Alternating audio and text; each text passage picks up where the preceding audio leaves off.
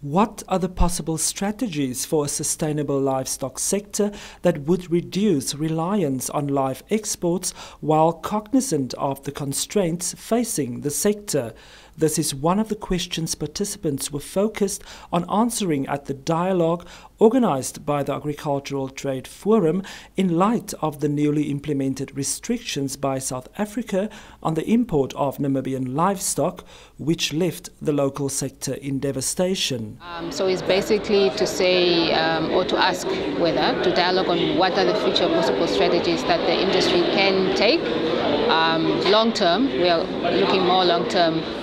So that we are not faced in a similar situation 10 or 20 years down the line, and what mitigation strategies and what things can we look at for a sustainable livestock industry at the end of the day. The acting chief veterinary officer at the Ministry of Agriculture was also a speaker at the dialogue. We asked him how far the discussions are with South Africa regarding the new restrictions. We are currently busy with discussions, with developing with the industry in South Africa also, developing the standard operating procedures.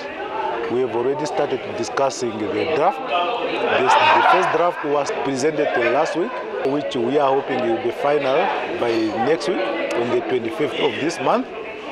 And we are hoping that we will then validate that standard operating procedure within the first 2 weeks of July. The meat industry is one of the agriculture sector's biggest supporting subsectors, which Namibia's economy heavily depends on.